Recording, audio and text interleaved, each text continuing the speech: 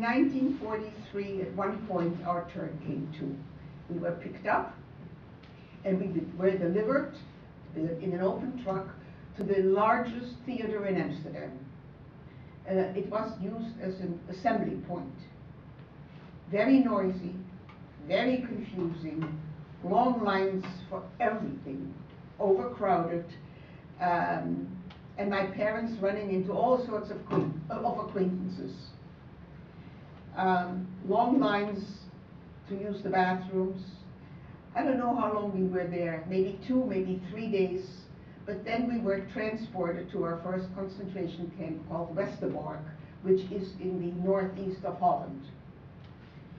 It was an extremely rural setting. Little cabins, basically one-room little cabins, lined the gravel and the sand, you can call it a street, but the paths, which we turned to mud during the rainy season, and we lived in one of those little cabins. We were privileged because other people lived in barracks, which was much more crowded. We at least, as a family, had one room to ourselves. My mother had to work in a laundry factory, and my father, believe it or not, was allowed to travel back and forth from the concentration camp back to his job in Amsterdam. We always thought this was just a local order from the Nazis in Amsterdam, but a few years ago, somebody sent me a book which was translated from the French, in which they mentioned the name of my father and 2 other metal traders. These orders came straight from Eichmann, from Berlin. So my father traveled back and forth. And while he did that, he organized a large group of Jewish prisoners to sort the metals, big clans, and thus he postponed and even saved some Jewish lives. The inmate, he told them that he needed these people to sort the metals, because twice a week trains left the Westerbork platforms to go to the east, and that usually meant Auschwitz.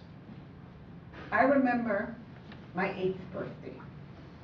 My mother concocted something that looked like a cake made from potatoes, and my father brought back a doll for my birthday. While the adults were put to work, the children assembled in a central point in the camp, and teenagers, older children, took care of the younger children. I have no idea how we spent the day. There was little schooling, there were no books, there were no materials to work with, but we must have played and amused ourselves. One of those teenagers was Anne Frank. She was 6 years older than I was, so that is a big difference in that age group. And I never really knew her, but she was one of the kids who took care of us. And I remember her being very thin. Food was based on potatoes and a little vegetable. The camp was encircled in barbed wires, with towers, with soldiers, guns pointed toward the camp at all times.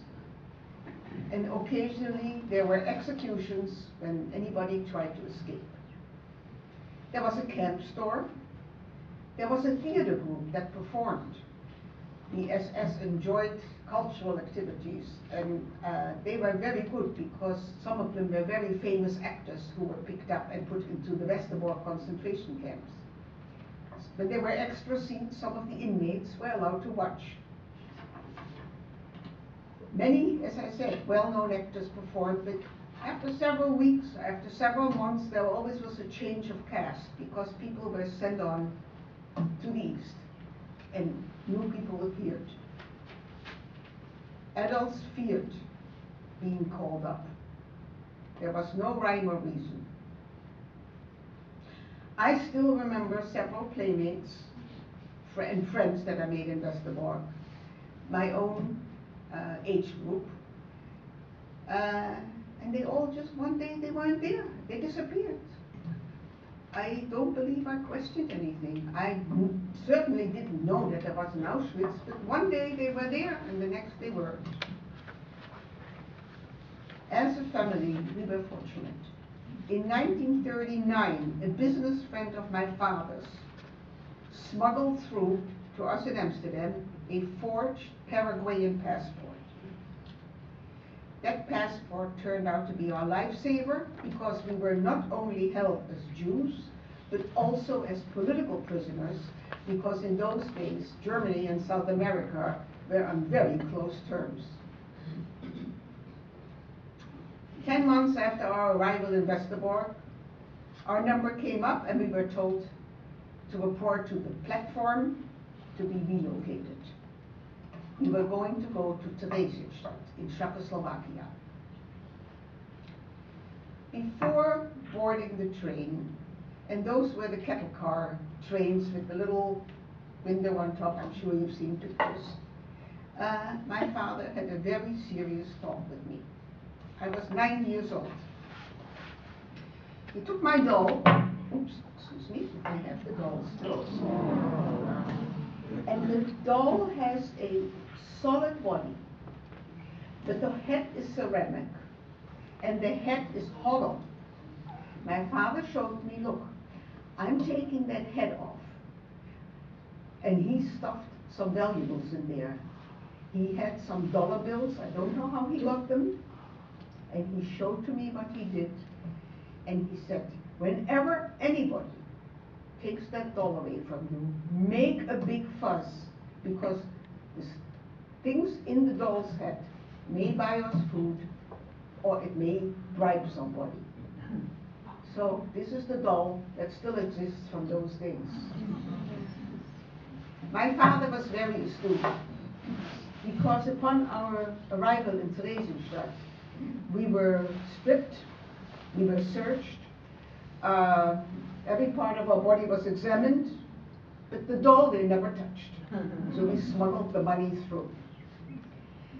As I said, we had traveled in kettle cars several days, lots and lots of people, and in the middle of the kettle car was an old beer barrel which served as a toilet.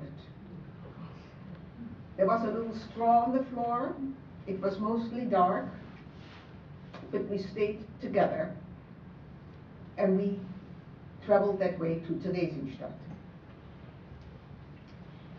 Upon my arrival in Theresienstadt, my father again took me aside. He had great confidence in me. As we stood inside to be processed, and everything that the Germans did, you have to understand, was long lines and took forever. He saw somebody that he knew and wanted to get a message to this particular person. And somehow, from some old paper or cloth, I don't know, and a rubber band, he fashioned a ball with the message inside. And he said to me, I want you to go to this particular corner there, play with the ball, and then accidentally throw the ball in this particular direction so that the guy who the message was intended for could get the ball. I, of course, didn't know that there was a message hidden in there. Theresienstadt was a camp for the privileged, a model camp, which the Red Cross visited to make sure that everything was okay, and the wool was certainly drawn over their eyes. They could report to the world that everything that in the camps was wonderful. It was all a sham. Weeks were spent in preparation. A cafe was created. Stores were erected with merchandise in it. Everything but a coat of paint, and flowers were planted. And when the committee came through with the German commandant, a group of children were told that they would get chocolate pudding for dessert. And the kids had to answer, what? Again chocolate pudding? They didn't even know what chocolate was. Theresienstadt was an old army fortress with barracks, usually built in a square. The elderly were housed in certain barracks, usually named after German towns. Able-bodied men who could work were housed in other barracks, and women and children in a third set of barracks. Conditions were appalling. overcrowding, infestation of vermin, fleas, lice, and worst of all, which is very popular these days in the United States, the bed bugs. You can read about them now, but they crawled out of the straw that we slept on. And I know my brother was always covered in bed bug bites. Everybody had to work, even children. I was a messenger in a sort of hospital for the inmates, which is an irony, because when somebody was very sick, they were put into the hospital, and then when they got better, they were sent to the platform to go to the east.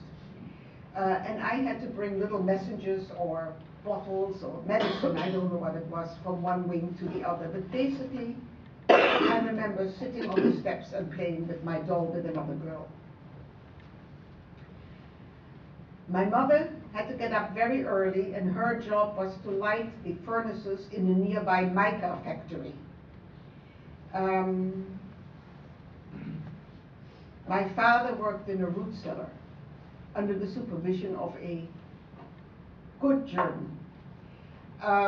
In those days, my father wore ski pants, and in those days the ski pants were baggy, the old-fashioned sort. And at many times, this particular SS officer who was in charge of the root cellar told my father, help yourself to whatever there was, beets or potatoes or whatever was in season. I'm going outside for a smoke. You're free to take what you want. And my father would put that in his baggy ski pants, and that way he would walk at the end of the day to the women's barracks and deliver it to my mother. Had he been discovered, he would have been shot right on the spot. My father always said that if he would have had, after the war, a chance to testify in behalf of that particular soldier, he would have done so, but the opportunity never arose. My mother, my brother, and I lived in extremely close quarters. There were 3-decker bunks, a very small space between each set of 3-decker bunk. That was home. Kids usually slept on top, no privacy, no place to put anything, which led to stealing. There were probably 8 rows of triple-deckers on each side of the structure. I can't call it a room. So 48 people in very close proximity, sharing one wood stove, people of different backgrounds, different values, different religious persuasion, from Orthodox to atheist, which led to many arguments and fights. But I remember very distinctly children sleeping on top. And in the evening, when the adults were exhausted, we had contests who could pass gas the longest. That was our entertainment for the evening. There was one big washroom, always extremely crowded, terrible condition. My mother, who was an optimist, believed that in order to survive, we had to keep clean. So she would wake us up, my brother and myself, at 3 o'clock in the morning and make us wash top to bottom with ice cold water in order to keep clean, not get sick, and thus susceptible to die. My job at the end of the day was to stand in line for our ration of food. Whatever we did, there were always long lines, as I said before, especially the food lines. I carried it's a wooden basket. It's like a tray with 2 sides and a handle, and inside fit a metal pot, and the watery soup was ladled into that, and we got some old bread, usually it was stale, and that I had to carry back to the structure where we slept. That was my job.